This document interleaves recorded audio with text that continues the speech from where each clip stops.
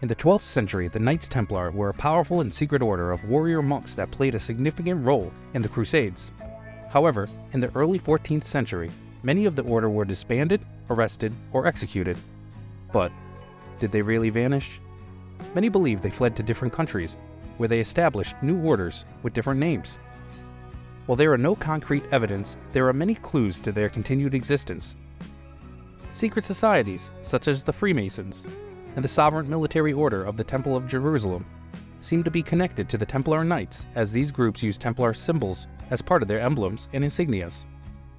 Also, there are many structures of the Knights Templar still standing today, particularly in Europe.